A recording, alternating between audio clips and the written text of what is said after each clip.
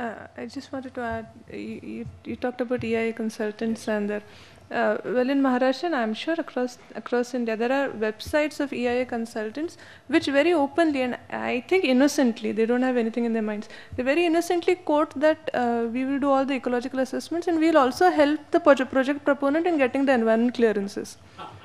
It's a part of the deal, and they're very innocent and clear about it. So. Motor driving schools.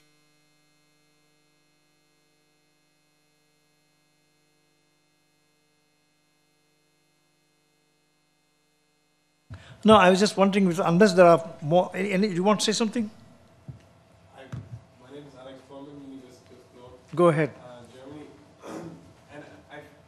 And this discussion, sorry, I totally lost my voice since yesterday. This discussion about EIA in India are very interesting also from that German point of view, because I think what you were just outlining would be so easy to establish, but the question is the political will.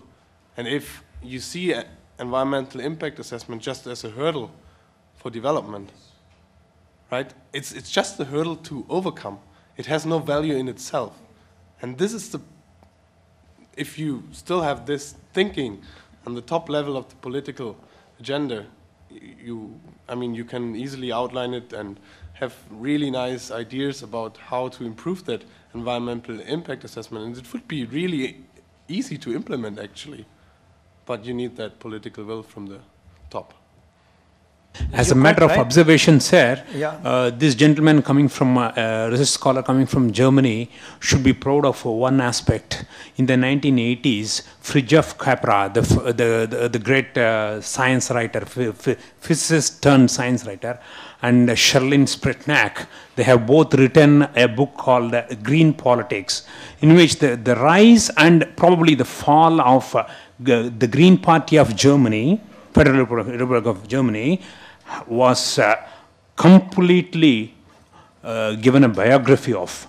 And the rise from two persons in their Bundestag to 87 members in the Bundestag was beautifully enunciated, and how they fought for their environmental betterment. And this gentleman coming from Germany is a heartwarming thing. And Germany, for all her or his, Germany is a male country, so to say, for all his political and other powers, is finding its waters beautifully well kept, like in France. And thanks to Green Party also. The Green Party now has dwindled, and there are also feminists in them. They have it is a conglomerate of feminists and green issues. Now they are not powerful. Yet at a point of time in the 80s until 97, they were quite powerful, and they resuscitated the importance of keeping their rivers clean. Thank you. Well, you're quite right. You hit the nail on the head. See, the whole attitude here is, we want development. What is development? Development is industry, high-rise buildings, shopping malls, flyovers, expressways, and so on. And anything that comes in the way is a nuisance. You want to beautify your city, make your Bombay like Shanghai or something like that, and there are people there in the way, remove them. They're a nuisance, they must be removed. This is the kind of attitude that prevails in the middle-class urban India.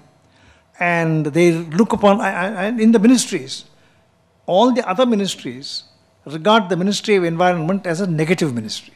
Environmental Clearance, Environment Protection Act, they're all negative. And somehow you must get over it. It's a procedural hurdle, you must somehow, and there are experts to tell you how to cross that hurdle.